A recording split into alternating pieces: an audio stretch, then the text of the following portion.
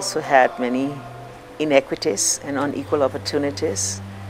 We must address that so that all Liberians feel like they're a part of the country, they own the country, they take part in the decisions that affect their lives, and that natural resources with which we've been bountifully blessed by God are shared as equally as possible among all the citizens of the country. So I think we've started to move in that direction. We still have a long way to go, but I hope that we'll be put on an irreversible course, and I'm very lucky to be able to lead that movement. Our 4 pillars, peace and security, economic revitalization, infrastructure and basic services, governance and the rule of law, are all reflective of the road that our people want us to take and a development agenda that they would like for us to implement.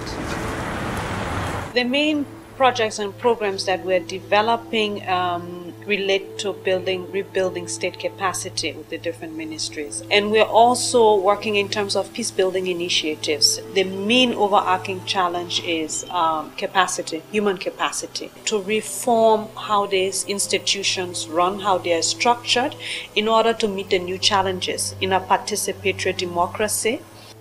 I think the main priorities of UNDP moving forward to 2010-2011 is access to justice. That's one of our main program areas, enhancing access to justice for all. And also, as you might be aware, the elections comes up in 2011, and that will be a very key and critical activity in terms of building confidence in the electoral process in Liberia, and to ensure that it doesn't become a flashpoint for potential return to conflict. So rule of law, supporting electoral management, and also the conduct of election to 2011. We want to make sure that civil society organizations recognize and accept their role as partners working with government for the development of this country. And we are looking at partnership between civil society organizations, government, and our partners. It is through the work of the Government Commission that we set up the Anti-Corruption Commission.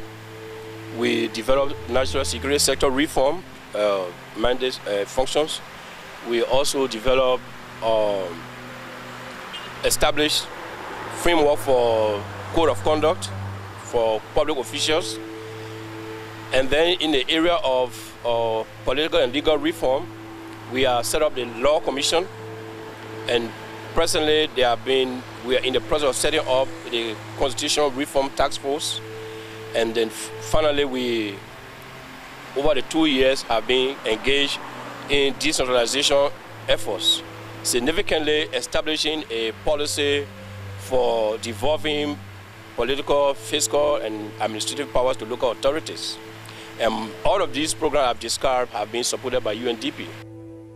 We help with the re-establishment, refocusing, and implementation of the national security sector strategy, which was drawn up by the government of Liberia with the support of the United Nations mission in Liberia. We have been able to help train over 2,700 police officers since the Accra Comprehensive Agreement. Now we are looking at how we can deploy them in the various counties in the country. The key challenge is to build up the capacity of the Liberian National Police and the various security agencies up to a level that they can deal with internal security. First of all, it is of course to keep the stability and the security of the country as a whole, but then also to be able to deliver security services to the people.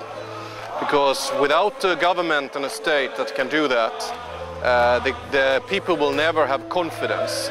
And if you don't have people or confidence in the state and the government's ability to do that, you will never have proper peace. From the part of UNDP, we can see that they tried their best to bring in more females. When I started the training, because when I started for each class, you had like 5 females and 145 males. That was really bad. But for now, at least you can boast of having close to 400 females in the LMP, and that's good. We can see that the gender initiative is really being promoted.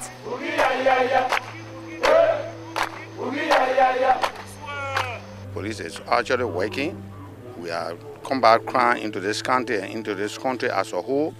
The operation into this country is normal. As every corner of this country, as it happens, police are there and police operate and arrest and bring it and prosecute through court. There's so many things that need to be worked on in Liberia, and you can't do everything at once, so you have to be strategic. So I think the work that is being done on basic governance is very important, because unless you can improve governance, drive out corruption, account for the money, institute the rule of law, have a justice system which operates, then you haven't got the underpinnings of a state.